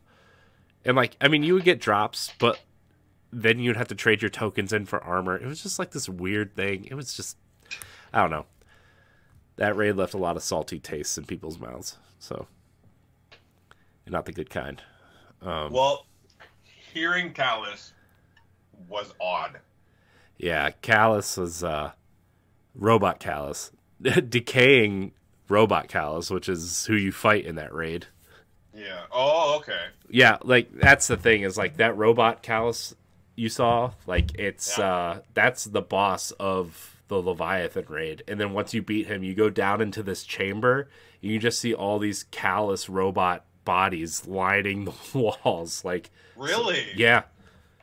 Okay.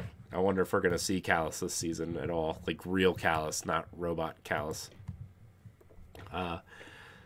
But we'll talk Destiny tomorrow.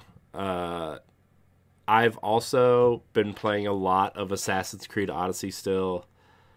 I've also been on a Star Wars rewatch kick because of Kenobi.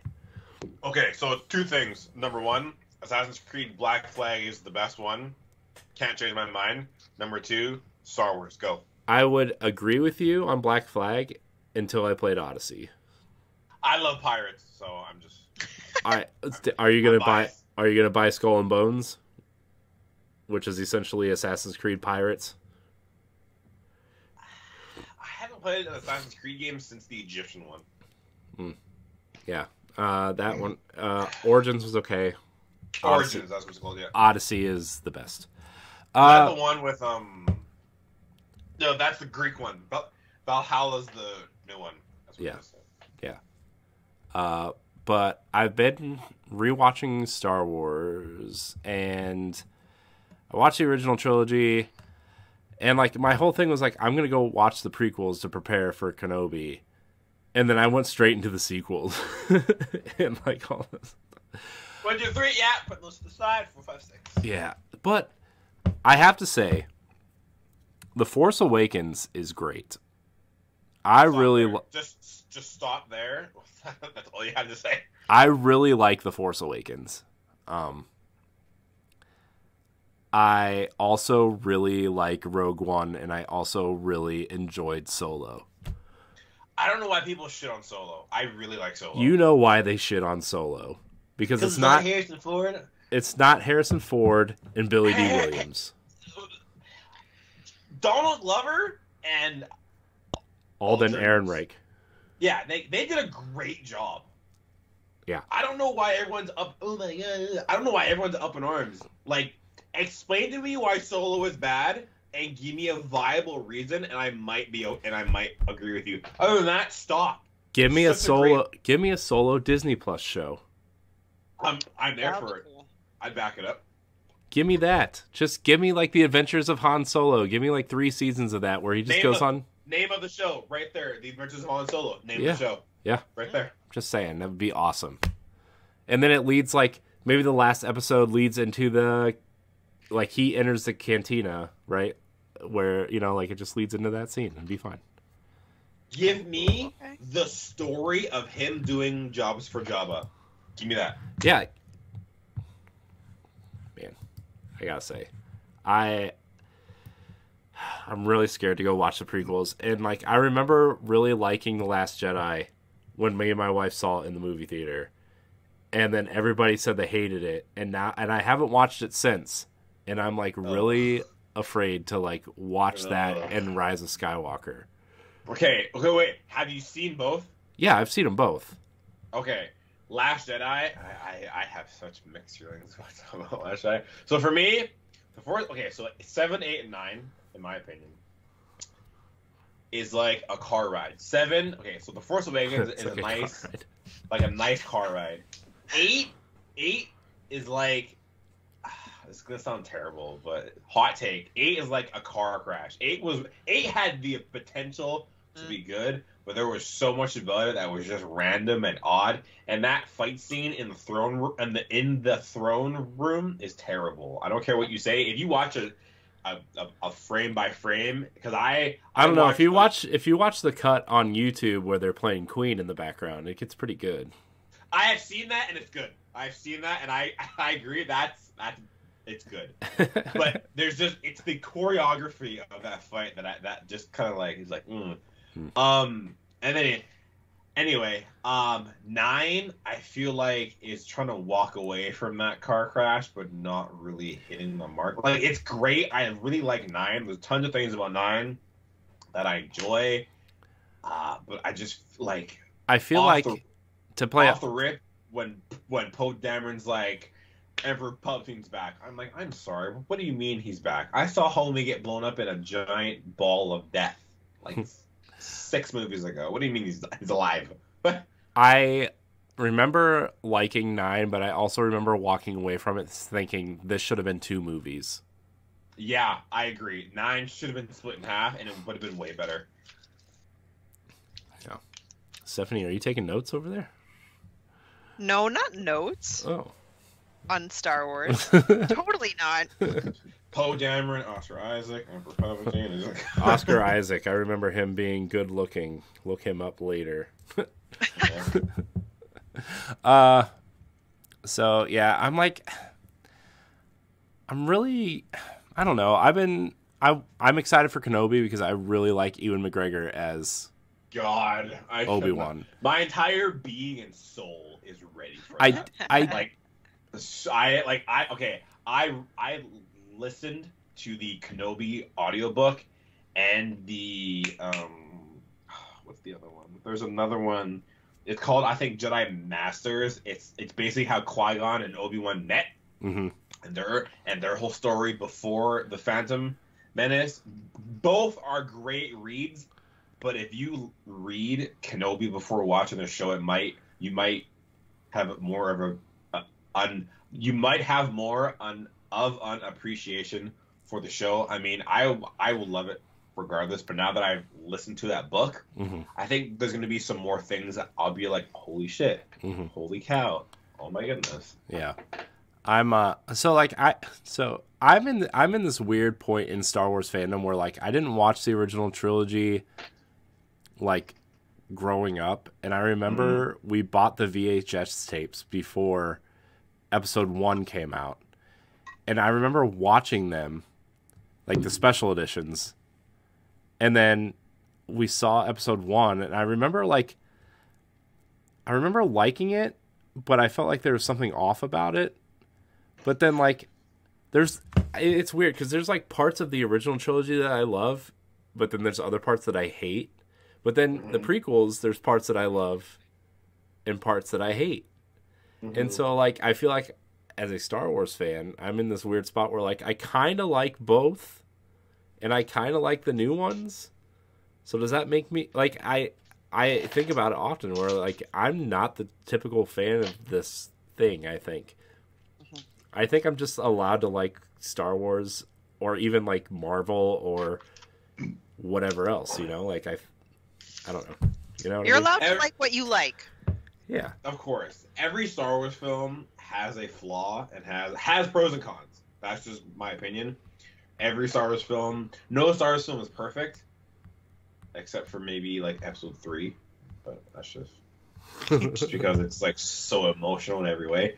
But yeah, every Star Wars film and TV show has pros and cons. But I just find lately the Star Wars community is like a little toxic when it comes to opinions. Yes, thank you. I was just gonna say that. Yeah, no, it is. It's gotten pretty bad. Like, I don't know if you guys have watched Book of Boba Fett, but when they introduced Cad Bane and the freaking internet blew up, and they're like, "Oh my god, he's not blue enough," and I'm like, "Who gives a shit? Like, we got Cad Bane in IRL. Like, shut up." And then when Kenobi trailer came out, "Oh my god, the Grand Inquisitor doesn't look the same." Yeah, because we're comparing animation to real life. Like, what do you want? Like, what? I remember, so when Mandalorian season 2 happened, and like you see the X-wing fly in, and then you see the green lightsaber, and you just see him like going through murdering people, and he lifts his hood down, and it's Luke. It's like young Luke, and like, yeah, of course, I was like, oh my god. I'm like, of course he's not gonna look like perfect because it's CG, whatever. But like it's Luke. Like this is exciting. This is cool. Right. And then the first thing you get on Twitter is like, oh, Luke looks like a CGI fuckfest or whatever. And it's like, Yeah, come on, guys. How old is Mark Hamill? Do you think Mark Hamill's gonna do what that person did? Like, no. Right. Now, granted, No. Luke in Book of Boba Fett looked way better, but He did. they hired the deepfake guys to do it. So, Yeah, and I think Mark Hamill read the lines. yeah, he did. Yeah. So, but like, just like to piggyback off what you said, like the last time we saw black cloak, hood, green saber, Luke Skywalker was episode 6. So the fact that we got the X-wing, R2 effing D2, and that Luke Skywalker in a TV show, I mean, like, I don't know about everyone else, but I was screaming when I saw the X-wing. Yeah. And then when I saw the green saber, I was just like, Yeah. oh god, I was taken back, and the fact that people shat on it, I'm like, what do you people want? Do you want Mark Hamill to de-age himself IRL and then play Luke? Because I would love that, but that won't happen. So we got what we got. Yeah, Also- this level of expectations ridiculous. Yeah, it is. Also, like seeing Ahsoka and Luke talk to each other was like, That was cool. it was super cool. I love Rosario It was- Dawson in that role. Okay, so when she got casted as her, I didn't hate it. I just didn't know how I'd feel. I'm like, okay, this is interesting because Ashley Eckstein killed it. Ashley Eckstein was Ahsoka rose to be one of my favorite characters, and Ashley Eckstein reinforced that. So when, excuse me. So when Rosario Dawson got casted, I'm like, okay, you have my attention. I'm curious. I don't hate it, but I'm really interested. Seeing her play Ahsoka, I'm like, I don't think there could have been anyone more fitting, because she even said she researched the shit out of Ahsoka. She massive Star Wars fan. She did her research and she just loved it. And she talked to what's her face to get her blessing too. Yeah. She reached to Ashley and she's like, "Can you help me bring this character to life?" She went above and beyond to portray a character to, I don't want to say live up to fans, but to just portray the character the best way she could, and she nailed it. Yeah. She honestly nailed it, and I cannot wait for her own show. I honestly cannot wait to see where it takes her, because Rebels was such a great show. And then if anyone had read the Ahsoka book prior to watching Rebels, it only made it way better. Yeah. So I'm really excited for Kenobi. That's all I can say. That's like my last thought. I'm like really excited for Kenobi. Did you watch Clone Wars too? I didn't watch Clone Wars. Okay. I should have, but I didn't. There's a lot I should have done before Kenobi came out, but I just didn't. Clone Wars was epic. Just if anyone has watched it, they will know what I'm talking about. Speaking of epic, this was an epic episode. Heck yeah. We've been running for almost 2 hours. Like, this is crazy. This is awesome. We're gonna actually wrap it here, but I want to thank everybody for watching and or listening to this episode of the Boss Rush Podcast. Remember, if you're listening on iTunes or Spotify, leave a 5-star review. If you want to support us, head over to Patreon, patreon.com/BossRushNetwork. Andre, thank you for your time this episode. Thank you for having me. I was quite nervous all day. Actually, okay, fun fact, so on the way home today, there was actually a transit emergency, and the SkyTrain I take home wasn't working, and I was stranded at a different SkyTrain, and I was stressing out, and I was like, shit, I'm gonna miss the podcast. And I was gonna message you and be like, dude, I can't make it. And I was like, oh my god. And I was like, okay, relax, chill. I managed to get a cab to a different SkyTrain, and I made it home, and I'm really glad I did, because I was nervous all day to like do this, because it's my first podcast, and I just didn't know how I would be. But I mean, once I started talking, it was just kind of Dude, like, you're natural, man. Yeah, man. Yeah, I mean, like I love to just kind of just talk, and it just kind of flowed. So I'm happy that you guys had me. I am more than excited to go back and listen to this and watch this. Yeah, you are more than welcome to come back anytime you want to hang out, talk stuff. Like, I am. When all you gotta do is shoot me a message, and I'll make time. Cool. Yay! Where can people find you if you want them to find you? On Instagram, you can find me at Andre Wilson, all one word, but it's ANNDREWILSON, and then my Twitter is also Andre Wilson, but it's ANDRE_WILSON. Instagram for photography and fitness, and then Twitter for just chatting, games, pop culture, news, hanging out. Other than that, yeah, that's basically the places you can find me. Cool. Well, I'm really glad you hung out with us tonight. This was fun. Stephanie? Yeah. Oh yeah, so people can find me on Twitter and Instagram at Klimov, KLIMOV_author. Twitter is more my gaming and writing stuff. Instagram is just pictures of my cat, food, and me not injuring myself on the pole. The cat. The cat, food. All cat. And, all cat. Yep. But yeah, and you'll find me here Wednesday nights, but also on After Dark and the classic animated Disney movies for standard def, and my articles on bossrush.net.